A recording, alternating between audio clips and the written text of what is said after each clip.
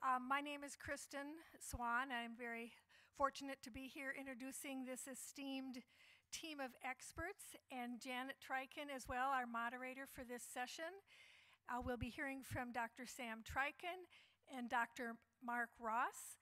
I will be running around passing out a few more of the evaluations, which are very important, so we really ask that you fill them out and then I'll gather them at the end of the session.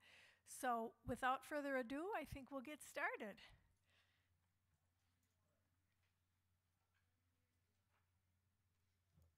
Kristen, thank you very much. Now I just need to make sure that's loud enough.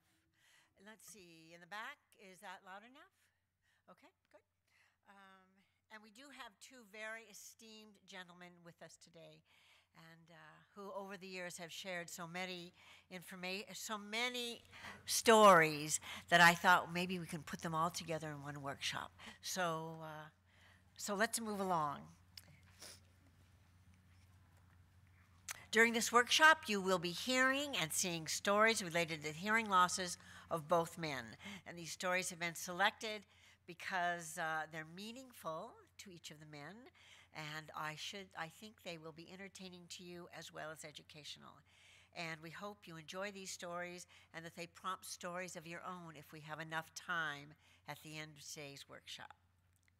And Mark, you will meet Mark first. And I'm going to tell you briefly about Mark because I know he wants to talk. His wife, Helen, where are you, Helen? Helen? Helen and Mark have been married over 50 years. He is a rehabilitative audiologist. He was a professor at UConn. He's now a professor emeritus from UConn. He was the director of Willie Ross School for the Deaf and an associate of the Rehabilitative Engineering and Research Center. And were these handouts, was this available to you online before? It is available to you online? Who? From the website, from the HLAA website? Okay, pardon me? They say so. Okay, so I'll go through this. Mark has had such a wonderful career as an audiologist, received the Walkie Stone Award, Career Award from the American Academy of Audiology. He is a fellow with the American Speech Language and Hearing Association, an award of honor for the Academy of Rehabilitative Audiology. And he received his doctorate from Stanford, where he and his wife Helen met. Earlier, Mark had obtained both his Bachelor and Master's of Arts from Brooklyn College. There are books here that he has written. He's written a great deal, and many of you know him from his writings about technology in the Hearing Loss Journal. And now we begin with our stories, and I'm going to step aside. Here is Mark Ross. Thank you. Yep. And so you don't have to speak into that, I don't think. I get a little embarrassed when I listen to people talk about me. Thank you. You should. What I thought I'd like to do first is kind of go back into a little history. And first, I'm old enough now to give a little bit of an historical perspective. So I'd like to start out with my hearing aid in 1952 and talk about the development from my personal perspective until now, wearing a cochlear implant. I got my first hearing aid in January 1952 in the Air Force from Walter Reed Hospital, who incidentally, Sam was also in that same program. This was an all rehabilitation program that the service provided for people who with hearing loss was identified in the service. The first hearing aid was a body-worn vacuum tube hearing aid, took 2 batteries, and it was probably something we laugh at now because it was so primitive. Actually, it did us a lot of good. We didn't have much choices when we got that hearing aid. We were in the service, they said, wear a hearing aid. We didn't go through the agony of having to make a decision regarding wearing an aid or not wearing an aid. We were ordered to wear an aid and we put it on, there it was. And for 8 weeks we got used to each other wearing hearing aids, accepted each other. that probably was the most valuable part of the program that I had. The body aid stayed with me for a number of years, even though it was an electroacoustic piece of junk, actually. It did a lot of good for a lot of people. Had a narrow bandwidth, a lot of distortion, a lot of problems with closing noise, and it was soon superseded by BTE hearing aids, behind-the-ear hearing aids, which were transistorized as opposed to vacuum tube model. The hearing aids themselves were not meant for profound or severe hearing loss. They were more moderate hearing loss people, but as my personal hearing loss developed, I was able to there was a technical development for every stage of my hearing loss. There was a technical development. At first, I had the body aid. As my hearing loss got worse, I had a behind-the-ear hearing aid. Finally, wound up with cochlear implants. So I've spanned the whole spectrum of hearing-assisted devices, from body hearing aid to a cochlear implant. When the cochlear implant came out, we knew it wouldn't work. I mean, how could it work? Put an electrode to stimulate the eighth nerve and bypass the cochlea. We knew it wouldn't work. And here I am with a cochlear implant, and look around me, and the marvelous progression that we've made since the development of these hearing aids.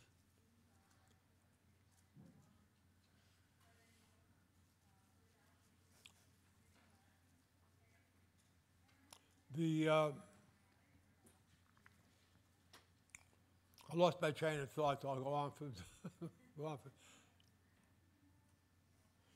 Let me talk about my first experiences wearing the aid at Walter Reed Hospital. The very first experience I had with it was going to a USO dance. This is the body hearing aid. I had wore it in the harness under my shirt, went to the USO dance in Washington, D.C., and I was dancing with this young lady. And every time I got close and expected a sensation of some kind, I'd hear a clunk. I'm not sure what gave me the clunk. Tried again, had a clunk. I couldn't dance cheek to cheek, and I really... Turned out this little young lady had a body aid in her brassiere, and I had my body aid under my shirt.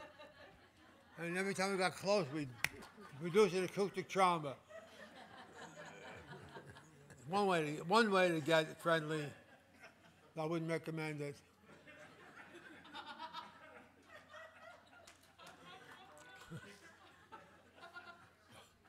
I'm glad that was. Well, that was my introduction to hearing aids in social situations.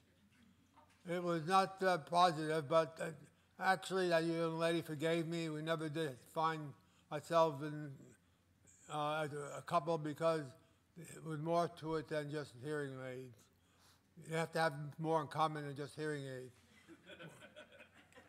One of the hearing does get you into trouble. When I was introduced to my new departmental head at the University of Connecticut, he invited me to dinner for an interview. We had a number of drinks. I don't drink very much. Before dinner, after dinner. And then he put me up. I was being interviewed by him in his house. I woke up in the middle of the night with an awfully big hangover. I don't drink very much. I felt, well, I have to go to the bathroom. Turned out he had two teenage daughters, one in each room in the hallway. And the house was dark. I couldn't hear. I couldn't wander through the house looking for a room to relieve myself. Afraid I'd go into a girl's room. And waited till morning, till holding myself in, until the light came on and I could hear and see. And that was the story that Johnny wanted me to tell, but I never did like that one. Well, I did like the one when I finally wore my hearing aids in Casablanca. I was probably the first person or second person in North Africa to wear a hearing aid. I have a body aid, And at the city, we take a bus from the Casablanca to the Air Force Base. At the bus station in Casablanca, the kids are out there just wandering around trying to sell you things and pick your pockets and so on. And they're bothering most everybody, but they stopped bothering me when I pointed to my aid, took it out of my pocket and said, a radio, CIA from Washington, I made his feedback, do Morse code. I could stand at the bus stop and all the kids would be out with the other guys and leave me alone. So hearing loss, the hearing aid did come in handy. Actually, in Africa, my hearing aid came in handy in another situation. We had 2 dogs living in my tent, Duchess and Princess, not Gladys. They're not as nice as Gladys. Duchess loved me. She had a crush on me. We lived in a tent, six cots in the tent, and Duchess and Princess. They belonged to the first sergeant, who's also in the room with me. Well, Duchess would jump into bed with me as I was sleeping. I'd wake up in the middle of the night, no circulation in my leg. She was a big dog, big boxer. Much as I loved animals, I couldn't go to bed with a dog sleeping on my leg all night long. I took the hearing aid, talked into it, put the receiver by her ear and yelled at her, Duchess, you have to stay away from me, please. I associated a frightening experience with the aid. When I go to bed at night, I put the aid down at the foot of my bed. She goes to the bed, look at the aids, and then decide that she wanted no part of it. I conditioned her to reject, to be afraid of the hearing aid. You are really doing a great job. Now there's that one. Okay, this is something else. I forgot about this one. When I was in New York,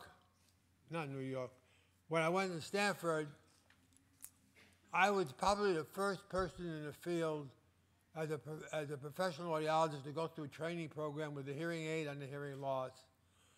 There were no other people wearing hearing aids who were professionals in the field at that time, not as far as I knew. So when I went to Stanford, the departmental head saw my hearing aid, heard my New York accent, and made the association, this indeed must be due to the hearing loss. He said, I want you to see Dr. Duffy. Tell me about your hearing, about your speech. Well, I saw Dr. Duffy, Bob Duffy. He listened to me. He said, you know, you talk like you have a New York accent. Bob was from Brooklyn. He recognized exactly how I spoke. So Virgil Anderson, the departmental head, looked at my hearing aid, listened to my speech, made the false assumption that one was due to the other. Not to jump to conclusions, which he did. Well, what I did want to mention some things about assistive. You're good. You're good. I got plenty of time? Yep. Yeah. I wanted to talk about assistive devices. When I got my first hearing aid, that was the whole gamut of hearing assistive devices that we had, just the hearing aid, nothing else. There were no wake-up alarms, there were no telephone systems, nothing else but the hearing aid. At those days, I did a lot of talking. Went to a lot of programs. I'd be invited for a 9 o'clock session, 8 o'clock session, and I had no way to wake up. They knock on the door, I couldn't hear a knock. They called me on the telephone, I couldn't hear a telephone. So what I would do is every night I go to bed, I just would keep waking myself up.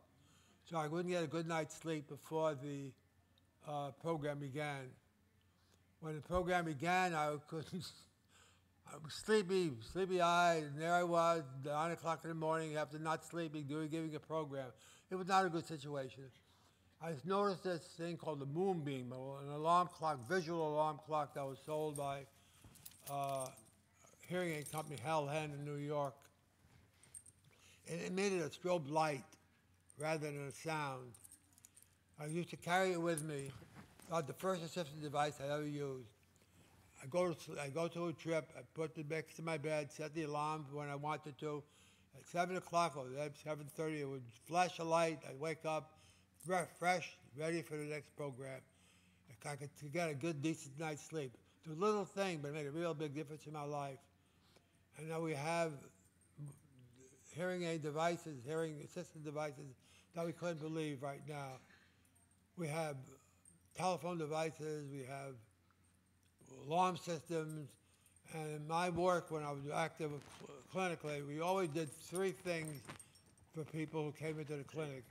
We made sure they could hear on the TV, that talking to some kind of TV listening device. We make sure that they could wake up and survive if there was a fire, that there was a smoke alarm that would wake them up either through light or sound or vibration, and that we had telephone communication, which is most important, available to them, that they could communicate with a CapTel or amplified phone. In those days we didn't have CapTel, but we had little amplifiers we put on the receiver of the aid of the phone. From those three things is something everybody with a hearing loss, I think, had some kind of need for, to improve their work, to improve their reception on a telephone, to be able to hear and understand on the TV, and to be safe when you go to bed at night in case there's a fire. Beyond that, we have assistive devices now that, well, we look out down at the exhibits and we see manifold, many of them. And the point I've made in my writings over the years, that a hearing aid often is not enough. When we provide a hearing aid for somebody, we simply can't stop there and say you have all your hearing needs met. Most of us with a hearing loss, need some other kind of help. I think I have, did I run through my anecdotes? I don't know, we're going to look. Let's look.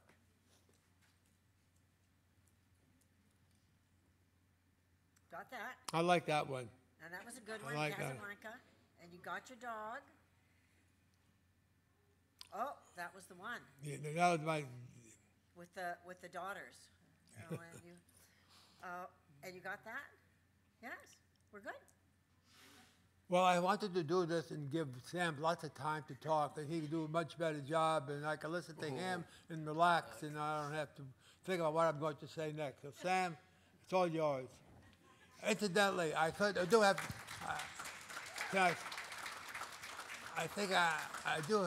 time to respond to some questions, which I'd like to. We can do it. We can take it now. We'll take a little. I have 5 more minutes for questions. So, do anybody have any questions about my personal situation, hearing aids, or what I was saying? Dana? Dana, we're being videotaped. Can you? Can I just pull it out?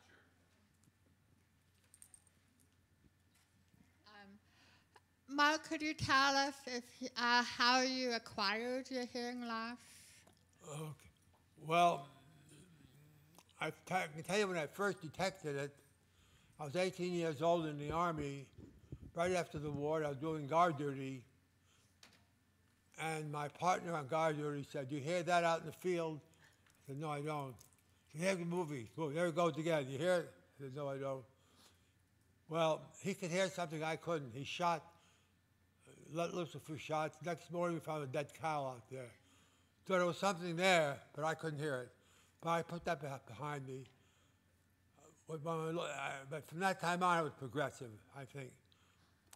When I was in the Air Force, I was in the fire department, and I'm not sure what happened, but I missed the fire call.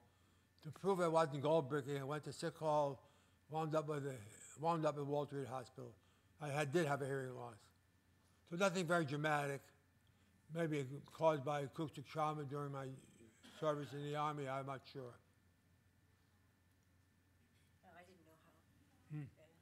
I never heard that story. Well, later on, I recognized that I had a hearing loss when I went to radio school after my Army service, and my partner in work turned the oscillator up to 12, 15, 16,000 cycles. He's complaining at the noise and screeching in his ear, and I don't hear anything. So it's not real till it affects your social life.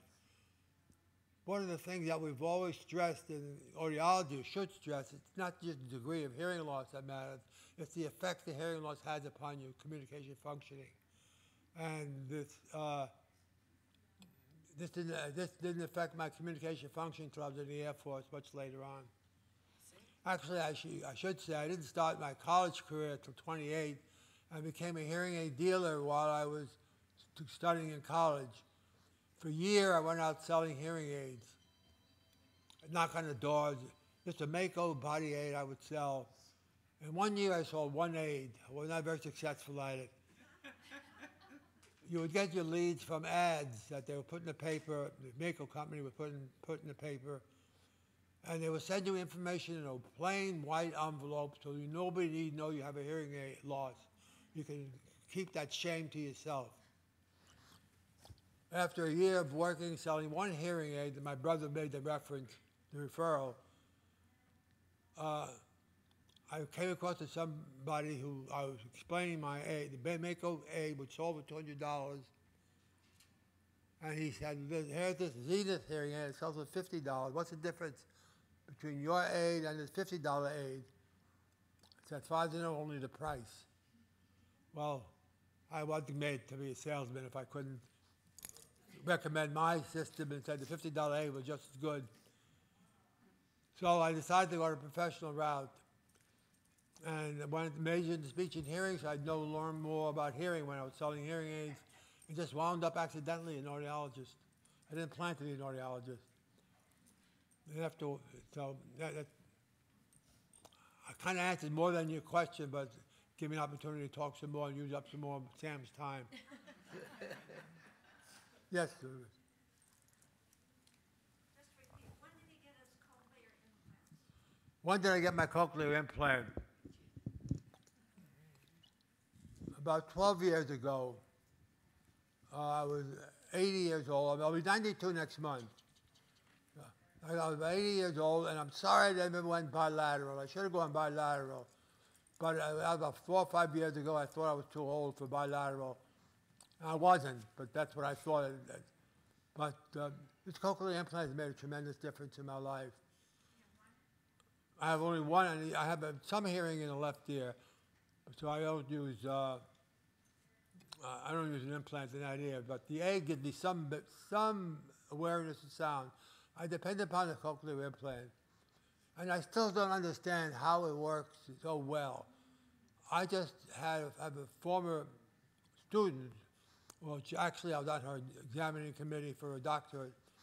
A young lady born with bilateral profound hearing loss, been wearing cochlear implants all of her young life, just got a Ph.D. at State University of Connecticut. And it's amazing. I can't believe the things I see now with some of these people who are wearing implants and wearing hearing aids. It's such a marvelous difference. It used to be you go to a meeting like this, you could hear people who had congenital losses, you could hear it in that speech. But you couldn't hear it with this young lady. You can't hear it now. And she's an audiologist. Wonderful. And yes, I'll repeat the question if I could hear it. Dr. Ross, there have been so many changes in hearing health care, especially recently. I'm wondering what your thoughts are about how quickly more audiologists will begin to introduce a kind of rehabilitative model for hearing health care, sitting down with the patient and doing a really good needs assessment as the first step, and then going from there, relying on the audiogram. But you talked about communicative functioning being the most important part of hearing health care. So do you think that audiology is moving in the direction of providing that kind of service? This is the heart of what I do or did for years. Audiology began more as a technical assist for the doctors, for the medical people, to provide medical information for their medical diagnosis. But as long as we had the information, but actually I say it began as all rehabilitation to take care of people in the service who lost their hearing during the war. and that the medical testing was ancillary, secondary to doing the rehabilitation work. Turns out from the very beginning, the medical aspect, the medical model took dominance, and the rehabilitative model secondary. Part of it had to do with economics, part of it had to do with lack of evidence to prove its efficacy. And part of it I think is just not glamorous to be a therapist. So you're really asking a tremendous question. I think the rehabilitation, after you get a hearing loss, every one of you who has a hearing aid right now must have needed more when you got your aid, you wouldn't be here. You're here because you needed something else besides just a device in your ear. Or information, support, you needed something else. And we, as a field, we haven't provided something else. The function of this organization has been to try to provide some gap, some assistance in that area. So we're still working on it. Hopefully we'll be there one of these years. I would like to really thank you and Dana here in the front row. I'm losing my voice, but I hope you can hear me, because you both saved my life back in 2002, because I lost almost all my hearing with meningitis, and I had no idea about devices, and now they call me the device queen because I have every device known to man. But I just want to thank you from the bottom of my heart what you did for me back then in helping me to cope with my hearing loss. And now in our chapter, we show over 30 devices every month. And we made a manual on how to do it. So if any chapter would like to learn how to do that in their chapter, you get a lot of members from this. But you also just cry every month because you're helping people that, I'm sorry to say, the audiologists haven't told them anything about these different things. So thank you so much, Mark, for what you and Dana did for me. That's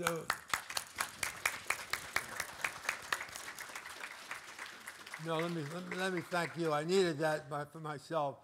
It's important to know that I have some, well, let's not get too maudlin about this, but it's important to me to know that I've been of some use. Thank you. Oh my gosh, all the kids, all the families. Good job. All the kids, all the families, as well as the adults that Mark has helped over the years. Terrible. Good job. Yes, Good. he has been Very so helpful. Excellent. Was excellent. All right, now for Sam. Sam has been married to me, his wife, for over 20 years. He's a psychologist specializing in hearing loss, as most of you probably know. He was a professor at Gallaudet University, Castleton College, and Penn State, the Barron campus. He also received the Rocky Stone Award. He has been a mental health advisor for HLAA. He has been a faculty member on the IDA Institute in Copenhagen, and the IDA Institute exists to improve audiology services around the world. He is a member of the National Register of the Health Service Psychologists. He is currently a member of the Pennsylvania Governor's Commission on Aging, Council of Deaf and Hard of Hearing, and the Western Regional Council on Aging in our state of Pennsylvania. Here are some of the books that he has written. Let's see, and Living with Hearing Loss, of course, has been the most important book that, for both chapters and individuals. But we've also put out a book, Living with Hearing Loss at School, and lots of information. Is that what you think? Talking about how we respond in situations where people misunderstand. He has videos. He has a video for communication rules, video for relaxation training for people with hearing loss, and his book, Did I Do That? All right, you're on. Uh-oh. Wish me luck. Look, And you're all mic'd up, and this is your button here, What do am I on? You, right here, you have to wake up now. right here is your button. What do I do with it? Oh, that's moves. Yeah, okay? Oh, well, this whole thing started with me. about the age of 12, 13, something like that, I got spinal meningitis. And I missed about a month of school. And the only reason it was only a month is that the family doctor said, Christ, don't tell them you had spinal meningitis. They won't take you back. Tell them you had the flu. So we did that. And I missed about a month of school. So I was in a junior high school in Brooklyn, and I was in 7A1, and there were 7 grades, 7 levels of each grade. So 7A1 was like the creme. These were all the bright, motivated students. Level 7 of the grade meant that you might be dead. But as you went down, there was less and less. So somebody made the decision, because I had missed a month of school, to let me skip 7B, because I was in a class that would skip a grade, but they put me back in 8A4. So I went from 7A1 to 8A4. And in 8A4, if a teacher asked a question and you answered it, you were dead meat, right? Because the ethos in that class was, don't get interested in anything here in school, right? And if you do, you're a sissy and you're a ninny and all that. So what happened to me was that my grades went. When I got to high school, I spent 5 years in high school. Because at the end of 5 years, I still needed 2 classes. So the dean told me as I was leaving, Ralph Batt, his name was, the dean, and he said, you can go to night school and finish these 2 classes. We'll mail you a diploma, but it don't matter because you're going to be in jail for in a year anyway. That was my parting shot from high school. And so I never knew, and I still don't know today, what happened to my academic career. Was it my hearing loss, or was it the fact that I was in this milieu, this environment that was not supportive of academic achievement? I don't know. Probably some combination of those things. And I know when I was about 14, though, my mother took me to a family doctor to check my hearing. And he gave me the famous wristwatch test. You know that one? Tell me when you can't hear it. Well, at age 14, he was halfway across the room, and he's saying, you hear that? And I said, oh, yeah, right, I got it. So I passed that test. Fortunately for me, for nobody else in the world, but for me, the Korean War hit in 1950. So by 1951, I thought that this is a way out because I was working in a job that was taking 12 IQ points every day from my brain. And so I enlisted. So I was still in Brooklyn. And so I had to go report for my physical exam on Wall Street, on Whitehall Street in Manhattan. So I went, and my physical exam to get into the Air Force consisted of, for the hearing test, there were like 150 of us standing in our jockey shorts in a line on this hallway, and some guy came down the row, and he said, can you hear me? Can you hear me? That was the hearing test. So, yeah, I hear you. So I went through basic training finally, and the hearing, and I applied for this, what do you want to do in the Air Force? And I decided I wanted to be a control tower operator. And so in order to get to control tower school, you had to have a physical for vision, hearing, and speech. Everything had to be A1. So I go to get my hearing test, and the corpsman who was giving me the test asked me, do you know how to run this equipment? And so I would tell him, you let me know when you when you put the thing in, when you put the sound in, and I'll let you know if I hear it. So I passed that test.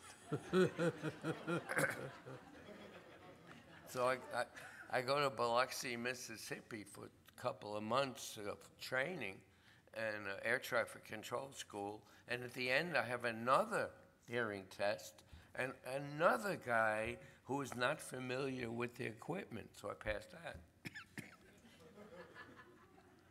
So I get overseas in Germany, and I'm working on a small air base. And again, this is now it's 1952. So we were into a lot of stuff. We had the air traffic support for Berlin. Remember all the stuff that was happening with the Russians and Berlin. And so I was working in a control tower, and there were 42 control tower operators in our squadron, and we were authorized to have 12. So all of a sudden somebody found out, hey, I was working 1 day every 8 days. And so somebody found out and shipped us all out. So they shipped me to Frankfurt, where I was in the air traffic control center, which means that you're in a little teeny room with no windows, you're wearing a headset, and you got a microphone, and you are relaying air traffic information from all over Europe. So somebody calls me from from Amsterdam, saying they have a flight with a VIP on board going to Munich.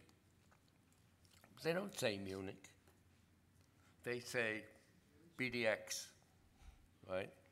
And so, unbeknownst to me, I call Vienna and tell them to expect this flight with a VIP on board, which means they have to have people out in Class A uniform to greet the little parade to greet this. So what happens in Munich, this flight with the senator on board lands and nobody even knows it's coming in, so they're not prepared. And in Vienna, they're searching the sky, so where is this airplane? So they decided I better get my hearing tested. So they put me in a hospital, and I was in the hospital for like 3 months. And their ENT physician had rotated back to the States, so they didn't have one. So I'm just sitting in the hospital every day. But I learned how to play pinochle while I was there, which was good. Finally, they sent me back to Walter Reed. I got to Walter Reed probably less than a year after he left, and less than a year before he came back the second time to that program. Thank you.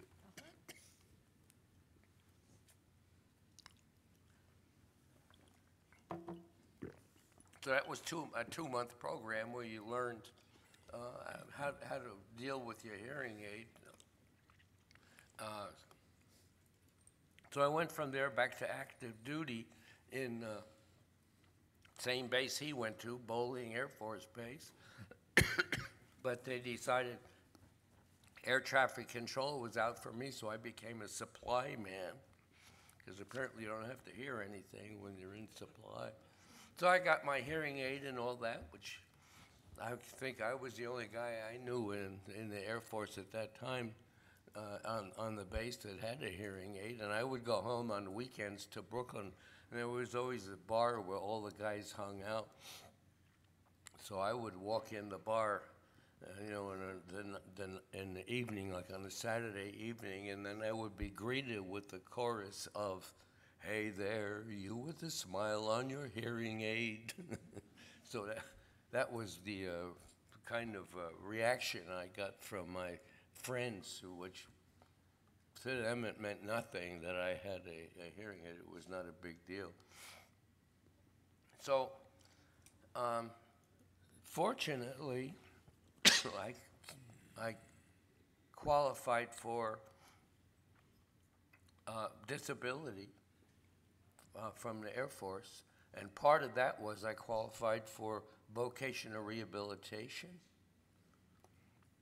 So I went to a vocational rehabilitation counselor who saved my life, Colonel Ketchum, his name was. I'll never forget him. Because he gave me all these tests and all that, and he said, "You're going to college." And I said, "You're crazy as hell." I mean, look at my high school. I was 5 years in high school, and they mailed me my diploma. I said, "I don't want anything to do with trying to have education kind of stuff." He said, "You're going to college." He said, "If you don't go to college, so I'm going to put you over my knee and spank you." That's his exact words. He said, "You bring in your wife." I was married at that time. Not to Janet, unfortunately. But anyway. So because he was so convinced that I could do that, it allowed me to consider that maybe I could succeed. So I went to college, and I was in university for 12 years, actually. I did an AA degree, a BA degree, an MA degree, and a doctorate, and all in psychology. And I have to tell you that in 12 years of university training, I heard nothing about hearing loss. Nothing. And I can tell you the same is pretty much true today. It's not in training of a lot of professionals. It's not in training for physicians. The effects of hearing loss on people's lives and on the lives of people we communicate with. It's not in training for psychologists, in some few instances, it is for deafness, for people who rely on sign language. So this Gallaudet University has a doctoral program in psychology, but it's for people who are focused on people who rely on sign language. For hard of hearing, there's really not much around in people trained for education, for psychology, social work. All of that just doesn't exist. So we can't assume that if you go or you refer somebody to a lot of professionals that they understand what the impact of hearing loss is on people's life. You have to educate them. You have to educate them. Okay, where did I get to then? Oh, and I have to push that button. Yep, push away. Which button? Yeah. Oh, sorry. You're doing good. There. Okay. Okay, there you go. And you've done most of that? We did that, yeah. Okay, so I finished college. I go to teach in Vermont, and the college, one of the state colleges there, Castleton State College. So I did that for 7 years, and then I decided I want to do some more clinical work. I was doing some part-time clinical work up there, so I dropped out of that and went to do full-time clinical work, and I did that for about another 7 years. And then one day I woke up in the morning and I said, you know, when I was teaching college in Vermont, I was working actually about 20 hours a week for 9 months out of the year. And now I'm a professional psychologist, and I'm working 8 hours a day, 5 days a week. Something wrong with this. So I decided to look for another university position, and I found one that was available. I was living in Maryland near D.C., and I found there was a job opening at Gallaudet University, about which I didn't know much, except it was a school for deaf people. So I applied, and I think because I had hearing loss, I got accepted. And so there I was at Gallaudet teaching classes in sign language, which I didn't know, which is a very interesting experience. Students were coming up to me on the campus and saying, "What are you doing here? You're taking the job of a deaf person. You shouldn't be here." And I had to agree with them. So, but somebody told me about Rocky Stone. So I went up to HLAA, at that time SHHH, Self-Help for Hard of Hearing People, and I met with Rocky Stone. And he said, what are you doing? And I said, well, I'm at Gallaudet, and because I'm really not, I don't have enough sign language to really be teaching many classes, I'm mostly doing stress management classes at night with faculty, staff, student, anybody who wanted. And he said, why don't you come and do one here at SHHH? So I said, okay, so we agreed. I would do 2 hours a week for 8 weeks. And we had 10, 12 people who were staff members and volunteers. And we would sit around. And at this point, this is 1983. I've been wearing hearing aids since 1953. How many years is that? 30 years. I knew nothing about my hearing loss. I knew how to put batteries in my hearing aids. I knew if I didn't wear my hearing aids, I wasn't hearing much. But that's it. I knew nothing about the impact of my hearing loss on my life. So we sat down 2 hours a week for 8 weeks talking about what kind of problems do you experience related to your hearing loss. And you're a hearing person and say, what kind of problems do you experience related to his hearing loss? So I'm starting to hear problems from people with hearing loss, problems from communication partners. At the end of 8 weeks, we voted, let's go another 8 weeks. So we go another 8 weeks. That group ended up going 32 weeks. We went for 32 weeks sitting around table, talking about what are the problems we experience, what do you do about it, what's helpful for it. And then I'd have to run back to the university and go into the archives to find out what other people had written about what you should do to help people with hearing loss, and there was nothing. So that's why we had to write these books. Communication rules, did I do that? Problem solving in families, those kind of books, so that we'd have something in print that we could relate to. And it all came from our daily experience living with hearing loss.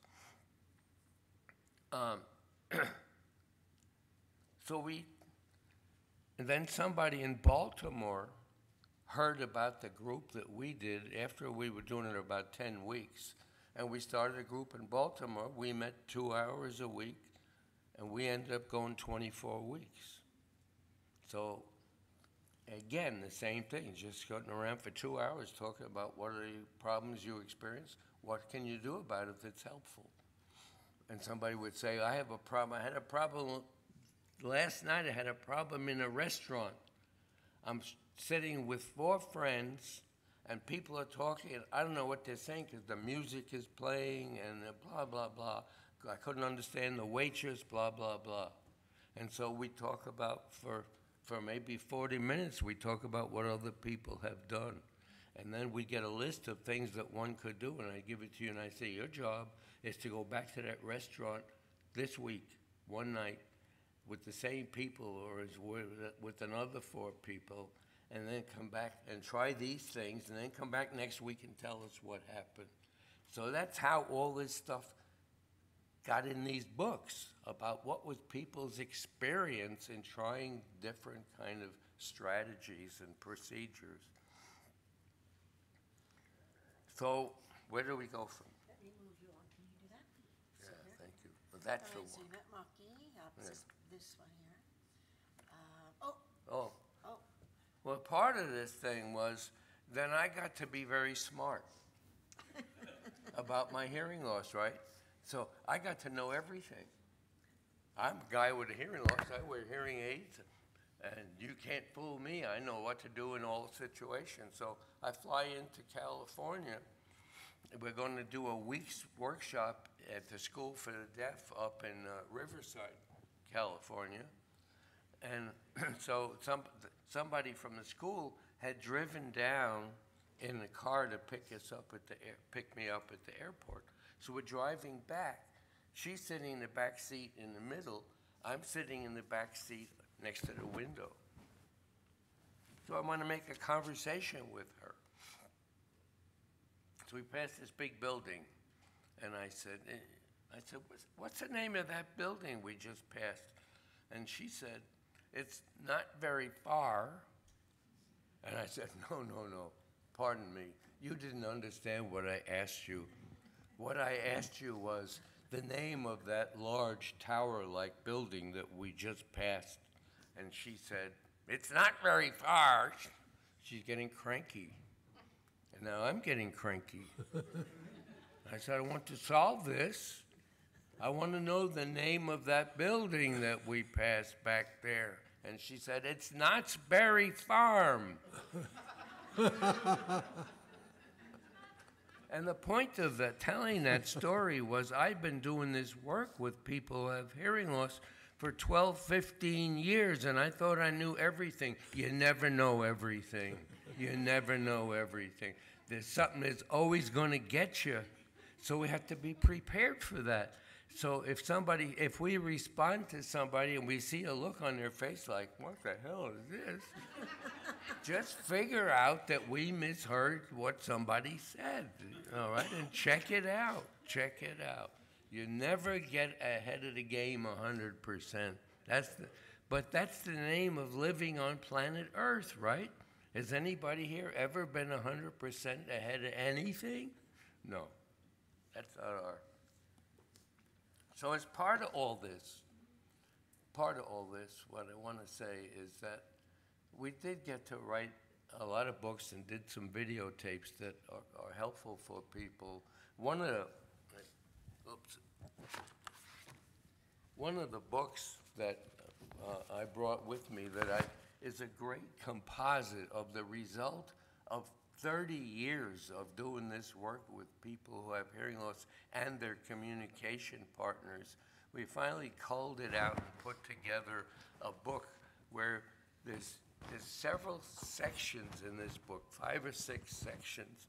So your job would be, you and your spouse or whoever you are living with, would be to take the first section and to work it for a week. You do what you're supposed to do as a person with hearing loss. She or he does what they need to do as a communication partner. Do it for 1 week. Then sit down together and talk about what happened. Has there been improvement? If not, why not? Troubleshoot it. Then move on to the next section. So it's a workbook.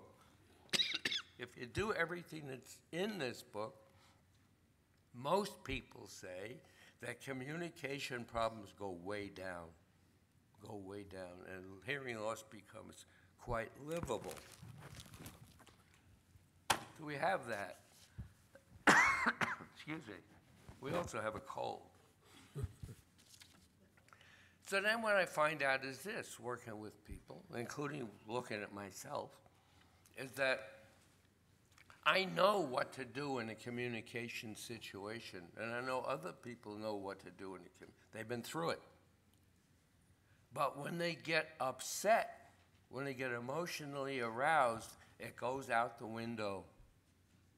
And they start to react and do things that they end up saying, I wish I hadn't done that, or I wish I hadn't said that, but it's too late. So what we see, and we see this much more generally than just with hearing loss, is that when people get emotionally aroused with anger, with anxiety, fear, those kind of emotions, it shuts down the cognitive processes. So your brain is not functioning the way it would function normally if you didn't have the emotional issue. And so I turned around and wrote another book, culling together what I could find, researching what other people have done to help with negative emotional arousal. And actually, this book just came out this year, at the end of last year, came out in December last year. It's called Hearing Loss and Emotional Regulation, Building Resilience, so that when you find that you are beginning to get upset about something right in the beginning, when you find those signs within yourself, it's time to change what you're doing, change your breathing for one thing, change other things to calm all that down so that you can think straight and do what you know is effective and that works for you. So we have those books as well. And if anybody's interested in them, we will have some for sale at the end of this if anybody wants that. So let me open up to you for any question that you might have at this point, or just if you want to say, oh, I don't have a question, but that was pretty boring. Yes, yes. Thank you, thank you. Thanks. I saw on your notes here a reference to Dr. J, an anecdote having to do with Dr. J. Dr. J. I saw that. I was just myself, curious about that. And I wrote that. You wrote it. Okay, let's go back to it. I Oh, wonder why. and what I wanted to say about a Dr. J was that 20 years ago, one of the benefits of doing this work, 20 years ago, I went to Seattle, Washington, to do a 5-day workshop. And this audiologist came in to see what this turkey had to say about hearing loss. And she got interested in what we were doing, what we were discussing, and invited us all the participants in this workshop for dinner at her house, and then invited me out for dinner, for the two of us, so she could pick my brains about some of the stuff I talked about.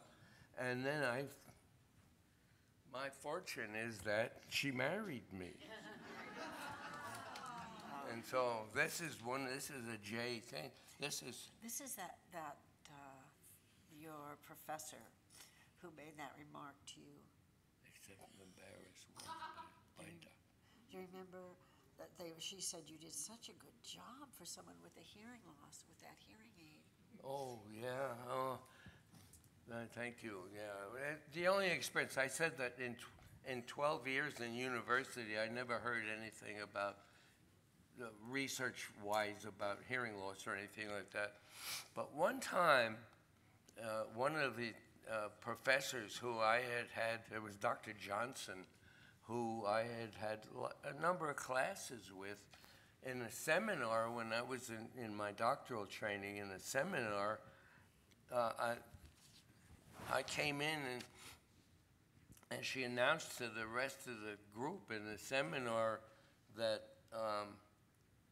that she was so pleased that I had been doing so well despite my hearing loss. And she meant to be very positive and pay me a compliment, but I got so embarrassed by that mention, because that was back in the days before I knew anything about HLAA or self-help for hard of hearing people or anything. I mean, today, that would roll off. I would be grateful for that compliment. But at that time, any mention of my hearing loss was not welcomed by me. And I think the same may be true for many, many people, to their detriment, because it prevents them from having discussions with people who may be able to provide them information to be helpful for them, or at least the opportunity to talk about it. What is it like for you? Because for some of you who have been through years of having a hearing loss and not talking about it to anybody, it becomes such a burden to keep that locked up, trying to hide it from other people. Thank you. Yeah, I have a question. Yes. First off, I want to thank you both for being such inspirational leaders in getting the word out about hearing loss for so long. Dr. Mark, I met you last year when you were honored at the Center for Hearing and Communication in New York City. Right. So I appreciate you being here. That's wonderful. My question is this.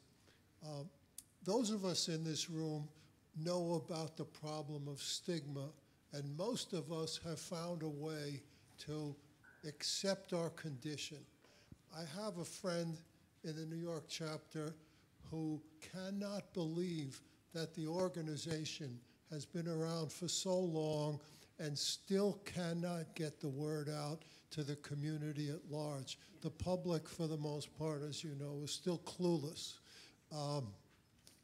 My question to you is, and this is a reason why so few people have hearing aids who have hearing loss.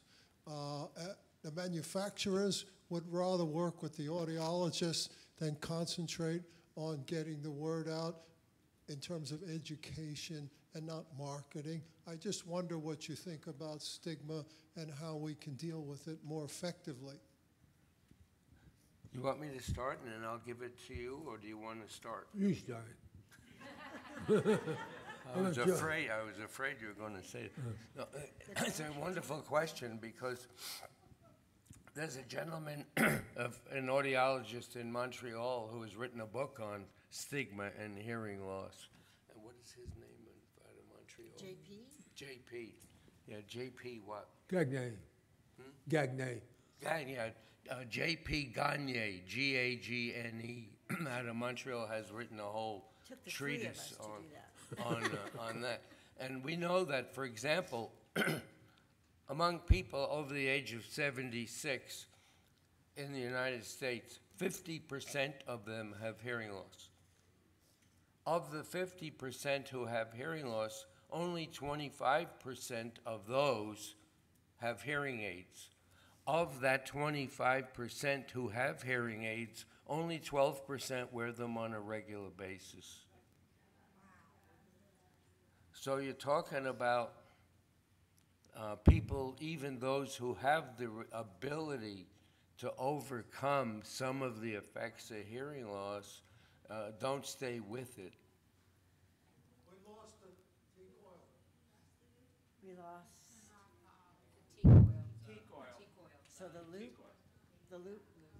Oh, is the loop off? I'm also aware of the time. I think we need to stop at 3:30 here, and it's 3:33, so Okay. we may have to wrap up. Okay. It's a good question, but if you look at that Gagne book, it's very good. and the stigma is such that people who view people with a hearing loss, including the people themselves who have hearing loss, view themselves as being less competent, being a pain in the butt to talk to, those kind of things. So stigma is real in the United States and in many parts of Europe as well. If anybody's interested in a book, we got some. I brought some, but I think we have to be out of this room, right? But And I have one thing I want to say. okay. Oh, Sam and our dog Doris and I got on the cover of the Journal magazine 2 years ago, I think, 3 years ago. And I was very excited to be on the cover of the magazine, and I called all of our radio stations, all of our television stations. I called the newspaper. Nobody was interested in covering a story on us and hearing loss. I was pretty amazed at that. For a national magazine to be on the cover, and I live in an area small, and they really should have been much more interested in us, and they were not. They were simply not interested in talking about hearing loss. I want to thank Yes. I want to thank Janet and Sam and Mark for your comments. It was a wonderful presentation. Thank you very much. I didn't give you, you didn't get a chance to read. And our cart reporter. Yes, definitely our cart reporter. Thank you very much, Thank you. Megan. Very nice job. Thank you. I didn't give you a chance to respond to that last. I didn't hear the question, so it's okay. Yeah.